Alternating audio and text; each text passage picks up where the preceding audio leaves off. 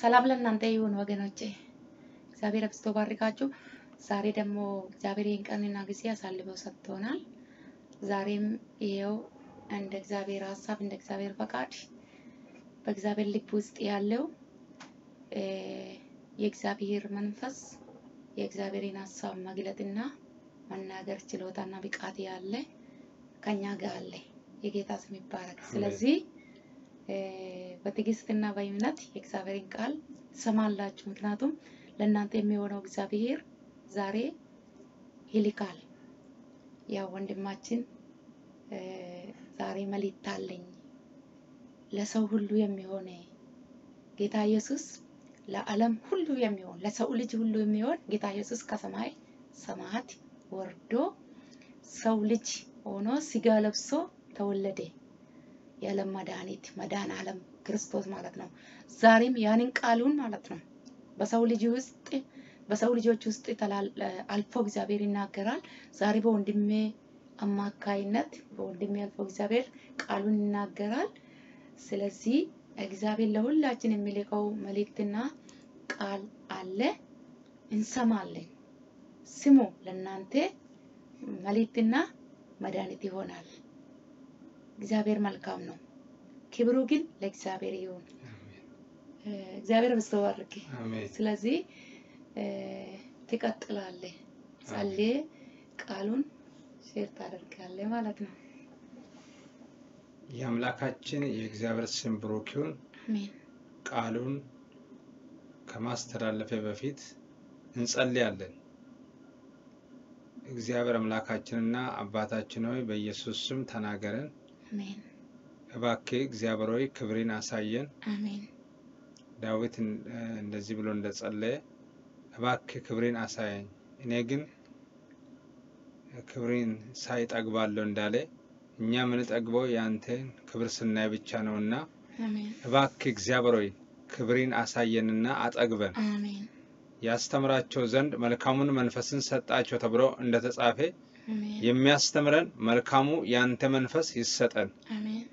ለተናጋሪውም ለሰሚውም የሚያስፈልግ ያንተ ጸጋ እንዲገለጥ በኢየሱስ ስም ጸልያለሁ። አሜን። አንደበቴን ተቆጣጠር። አሜን። የእግዚአብሔር መንፈስ በእኔ ተናገረ፣ ቃሉም በአንደበቴ ላይ ነበር ተብሎ እንደተጻፈ አሜን።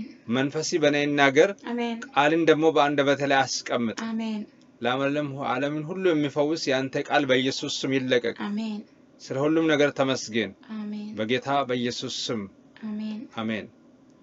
ውድ ወገኖቼ በእግዚአብሔር ተወደዳችሁ ወንድሞቼና እህቶቼ ዛሬ የምናየው የመጽሐፍ ቅዱስ ቃል የሚገኘው በትንቢተ ሚልክያስ ምዕራፍ 4 ከቁጥር 1 እስከ 3 ሲነበብ እንሰማለን። እነሆ እንደ ምድጃ እሳት የሚነድ ቀን ይመጣል፣ ትዕቢተኞችና ኃጢአትን የሚሰሩ ሁሉ ገለባ ይሆናሉ። የሚመጣውም ቀን ያቃጥላቸዋል፣ ስርና ቅርንጫፍን አይተውላቸውም ይላል የሰራዊት ጌታ እግዚአብሔር።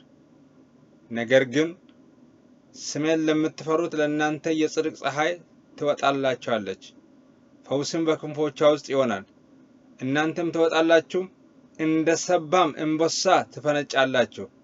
በምሰራበት ቀን በደለኞች ከእግራችሁ ጫማ በታች አመድ ይሆናሉና እናንተም ትረግጧቸዋላችሁ ይላል የሰራዊት ጌታ እግዚአብሔር። በዚህ ስፍራ ላይ የምናገረው ነብዩ ሚልክያስ ነበር። ነቢያት የእግዚአብሔር አፍ ናቸው። የመጨረሻው የብሉይ ኪዳን ዘመን ነብይ እንደሆነ በመጽሐፍ ቅዱሳችን አበክረን እናውቃለን። 4 ምዕራፍ አለው። በዚህ ስፍራ ላይ ግን የተናገረው ሚልክያስ ስለ አንድ ነገር ነው። እነሆ እንደ ምድጃ እሳት የሚነድ ቀን ይመጣል አለ። እንደምን? እንደ ምድጃ እሳት የሚነድ ቀን ይመጣል። ይህ ቀን ትዕቢተኞችና ኃጢአትን የሚሰሩ ሁሉ በዛን ጊዜ ገለባ ይሆናሉ ይላል። ትዕቢተኞችና ኃጢአትን የሚሰሩ ሁሉ ገለባ ይሆናሉ። ያ ቀን ያቃጥላቸዋል ይላል። ስርና ቅርንጫፍን አይተውላቸውም ይላል። ምንም የሚቀር ነገር የለም ማለት ነው። ስር ነቀል ለውጥ ይሆናል። ምንም አይነት ርዝራዥ ነገር የላቸውም። ምንም ነገር የሚቀር ነገር የለም። ቃርሚያ ራሱ የለም። ቅሬታ እንዳይቀር አድርጎ ነው። እንደ ምድጃ እሳት የሚነድ ቀን ሲመጣ ኃጢአተኞችና ትዕቢትን የሚሰሩ ሁሉ ገለባ ይሆናሉ። ያ ቀን ያቃጥላቸዋል። ገለባ መሆናቸው ለምንድን ነው? ለእሳት ያመቻቻል። ምክንያቱም ገለባ በእሳት ለመያዝ በጣም ቀላል ነው። ያ ቀን ክፎችን ሲያቃጥል በተቃራኒው ደግሞ ስሜን ለምትፈሩት ለናንተ ግን የጽድቅ ፀሐይ ይወጣላችኋል አለ። ትዕቢተኞችና ኃጢአትን የሚሰሩ በዛን ቀን ገለባ ሲሆኑ ስሜን ለምትፈሩት ለናንተ ግን የጽድቅ ፀሐይ ይወጣላችኋል አለ። የጽድቅ ፀሐይ የእግዚአብሔርን ስም ለሚፈሩት በዛን ጊዜ ምን ይሆንላችኋል? ለሌሎቹ ቃጠሎ ሲሆን ለሌሎቹ እንኳን ቅሬታ እስከማይቀር ድረስ ሲያጠፋቸው እግዚአብሔርን ለሚፈሩት ግን ያ ቀን የእግዚአብሔር የጽድቅ ፀሐይ ይወጣል። የጽድቅ ፀሐይ ለእናንተም የጽድቅ ፀሐይ ይወጣላችኋል። ፈውስም በክንፎቿ ውስጥ ይሆናል ይላል። እናንተም ትወጣላችሁ ይላል። እንደ ሰባ አንበሳ ትፈነጫላችሁ ይላል። በዛን ቀን በደለኞች ከእግራችሁ ጫማ በታች አመድ ይሆናሉ፣ ለናንተ ይረገጣሉ ይላል። ክብር ለእግዚአብሔር ይሁን። አሜን። በዚህ ስፍራ ላይ መናገር የምፈልገው የመልእክት ርዕስ ምንድነው? ስሜን ለምትፈሩት ለናንተ የጽድቅ ፀሐይ ይወጣላችኋል። ክብር ለእግዚአብሔር ይሁን። አሜን። እግዚአብሔርን ለሚፈሩት ምን ይወጣል? የጽድቅ ፀሐይ። ክብር ለእግዚአብሔር ይሁን። እግዚአብሔር የሚያወጣው የጽድቅ ፀሐይ ምንድነው? እኛ በተፈጥሮ የምናውቀው ፀሐይ በምስራቅ ይወጣል፣ በምዕራብ ይጠልቃል። ነገር ግን እግዚአብሔር የሚያወጣው የጽድቅ ፀሐይ ግን አንዴ ይወጣል፣ ለዘላለም አይጠልቅም። አሜን። ሃሌሉያ። አንዴ ይወጣል፣ ለዘላለም አይጠልቅም። እግዚአብሔር የሚያወጣልን የጽድቅ ፀሐይ ምንድነው? አይጠልቅም። አሜን። ምክንያቱም ከእግዚአብሔር ስለሚወጣ የጽድቅ ፀሐይ እግዚአብሔር ያወጣው የጽድቅ ፀሐይ አይጠልቅም። ክብር ለእግዚአብሔር ይሁን። አሜን። ክብር ለእግዚአብሔር ይሁን። አሜን። ይህ የሚሆነው ለማን ነው? ስሜን ለምትፈሩት ይላል። እግዚአብሔርን በሚፈሩት ሰዎች ዙሪያ የእግዚአብሔር መላእክት እንደሚሰፍሩ የእግዚአብሔር ቃል ይናገራል። ስሜን ለምትፈሩት ግን ለናንተ የጽድቅ ፀሐይ ይወጣላችኋል አለ። ዛሬ ወገኖቼ የእግዚአብሔርን ስም ለምትፈሩት በምድር ሁሉ ላይ ያላችሁ የምስራች ነግራችኋለሁ። የጽድቅ ፀሐይ ይወጣላችኋል። እግዚአብሔር የሚያወጣው የጽድቅ ፀሐይ ደግሞ አይጠልቅም። ክብር ለእግዚአብሔር ይሁን። አሜን። ክብር ለእግዚአብሔር ይሁን። አሜን። እግዚአብሔር የጽድቅ ፀሐይ ሲያወጣ የቀን ፀሐይ አስፈልግም፣ የሌሊት ደግሞ ጨረቃ አስፈልግም። እግዚአብሔር ለዘላለም ብርሃናችን ነው። ፀሐይሽም አትጠልቅም፣ ጨረቃሽም አይቋረጥም ይላል። የልቅሶሽም ወራት ያልፋል ይላል። ክብር ለእግዚአብሔር ይሁን። እኛ የጽድቅ ፀሐይ ወጣልን መቼ መሰላችሁ? ጌታ ኢየሱስ ክርስቶስ ስንቀበል ነው። አሜን። ጌታ ኢየሱስ ክርስቶስ የጽድቅ ፀሐያችን ነው። አሜን። አሜን። የጽድቅ ፀሐያችን የናዝረቱ ኢየሱስ ክርስቶስ ነው። አሜን። እኔ የዓለም ብርሃን ነኝ አለ። በእኔ የሚኖር በዓለም ብርሃን ይመላለሳል ይላል። በብርሃን ይመላለሳል አለ። ክብር ለእግዚአብሔር ይሁን። አሜን። ትዕቢተኞችና ኃጢአትን የሚሰሩ ገለባ ይሆናሉ ይላል። እንደ ምድጃ እሳት የሚነድ ቀን ሲመጣ ክፎችና ኃጢአተኞች ከእግራችሁ ጫማ በታች አመድ ይሆናሉ ይላል። አመድ እግዚአብሔር አመድ ያደርጋቸዋል። በመዝሙረ ዳዊት የእግዚአብሔር ቃል እንደዚህ ብሎ ይናገራል የቀባቸውን አትዳስሱ በነቢያቴም ላይ ክፉ አታደርጉ ብሎ ሰው ግፍ ያደርግባቸው ዘንድ አልፈቀደም ይላል ስለነርሱም ነገስታትን ገሰጸ ይላል ስለነርሱም ነገስታትን ገሰጸ ይላል እግዚአብሔር ነገስታትን ይገስጻል የእግዚአብሔር ሰዎች ሲነኩ የእግዚአብሔር ነቢያት ሲነኩ የእግዚአብሔር አፍ የሆኑ ሰዎች ሲነኩ የእግዚአብሔር ወኪሎች ሲነኩ እግዚአብሔር ምን ያደርጋል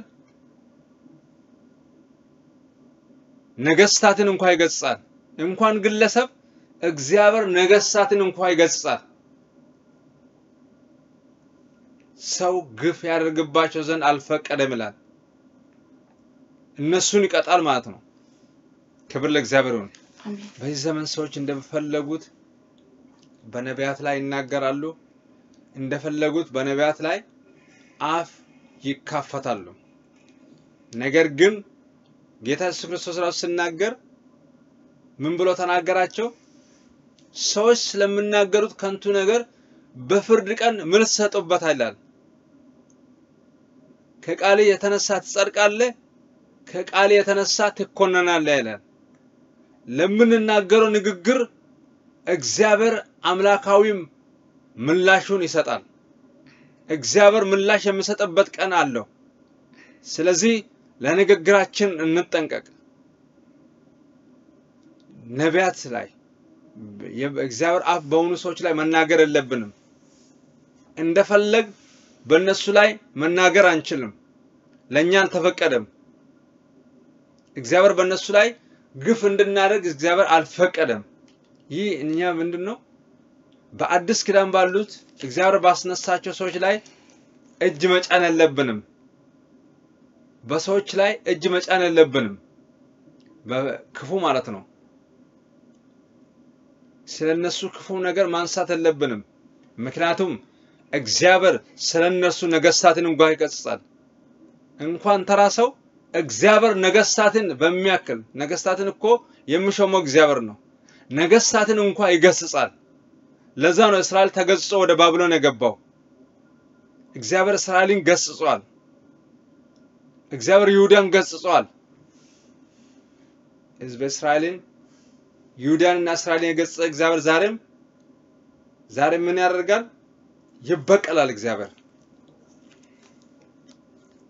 እንደ ምድጃ እሳት የሚነድ ቀን ሲመጣ ኃጢአተኞችና ትዕቢተኞች ስርና ቅርንጫፍ አይተውላቸውም ምንም ቅሬታ አይኖራቸውም ማለት ነው እግዚአብሔር በሚሰራበት ቀን የነሱ ቅሬታ አይሆንም ነገር ግን በተቃራኒው የእግዚአብሔርን ስም ለሚፈሩ ግን የጽድቅ ፀሐይ ይወጣል የማይጠልቅ ፀሐይ አንዴ ይወጣል ለዘላለም አይጠልቅም ሃሌሉያ ለኛ ይወጣልን ብርሃን አንድ ጊዜ በርቶልናል ዋው በልባችን የበራ እግዚአብሔር ነው ይላል እግዚአብሔር ብርሃን ነው ይላል በልባችን የበራ እግዚአብሔር ነው ይላል በልባችን የበራ የናዝሬቱ ኢየሱስ ነው እኔ የዳዊት ስርና ዘር ነኝ ይላል ራእይ ላይ እኔ የዳዊት ስርና ዘር ነኝ የሚያበራም የንጋት ኮከብ ነኝ አለ የሚያበራ የንጋት ኮከብ በውስጣችን አለ አሜን በእኛ የምናገረው የሚያበራ የንጋት ኮከብ ነው ሃሌሉያ የሚያበራ የንጋት ኮከብ ነገራችንን ምን ያደርጋል ብርሃን ያደርጋል እግዚአብሔር ብርሃኔና መድኃኒቴ ነው አለ ዳዊት የሚያስፈራኝ ማን ነው አለ አሜን እግዚአብሔር ብርሃናችንና መድኃኒታችን ነው አሜን ለኛ ያበራልን ብርሃን ለዘላለም የማይጠልቅ ነው አሜን የማይቋረጥ ነው አሜን አንድ እግዚአብሔር በጽድቅ አብርቶልናል አሜን ስለዚህ ለዘላለም እየበራን እንኖራለን አሜን ክብር ለእግዚአብሔር ይሁን አሜን የአምላካችን እግዚአብሔር ስም ብሩክ ይሁን አሜን እንደ ሰባ እንቦሳም ትፈነጫላችሁ ይላል ስሜን ለምትፈሩት እንደ ሰባ እንቦሳ ይህ ማለት ደስታን ነው የሚያሳየው የእግዚአብሔር ወገን ያልሆኑት ቅሬታቸው ሲጠፋ ርዝራጃቸው እንኳን ሲጠፋ በተቃራኒው ደግሞ የእግዚአብሔር ወገን ለሆኑ ግን እንደ ሰባ እንቦሳ ይፈነጫሉ ይላል አሜን ፈውስ አለ ክብር ለእግዚአብሔር ይሁን አሜን ስሙን ለሚፈሩት ፈውስ አለ አሜን ለማይታዘዙ ግን ጥፋት አለ እግዚአብሔር ሁለት ጥፋት አለ ማለት ነው እኛ በአዲስ ኪዳን ባለን ሁለት ጥፋት አለ አንዱ ወደ ዘላለም እሳት ነው አንዱ ደግሞ ወደ ዘላለም ህይወት ነው ቅኖች በጎች የሆኑት እንደ እግዚአብሔር ሐሳብና ፍቃድ የእግዚአብሔርን ስም ጠርተው እንደ እግዚአብሔር ሐሳብና ፍቃድ የሚመላለሱት በሰማይ ላይ ያለውን የእግዚአብሔርን ፍቃድ የሚያደርጉ ወደ መንግስተ ሰማያት ሲገቡ የእግዚአብሔርን ፍቃድ የማያደርጉ ደግሞ በራሳቸው ፍቃድ የሚወጡ የሚገቡ የሰይጣን መልእክተኞች ግን ወደ ዘላለም እሳት ይሄዳሉ የተረገሙ ይሆናሉ ማለት ነው የተረገሙ ሰዎች ወደ ዘላለም እሳት ይገባሉ የተባረኩ ሰዎች ደግሞ ወዴት ይገባሉ ወደ ዘላለም ህይወት ይገባሉ ወደ ኤደን ገነት ወደ ገነት ይገባሉ ክብር ለእግዚአብሔር ይሁን አሜን ስሜን ለምትፈሩት ለእናንተ የጽድቅ ፀሐይ ይወጣል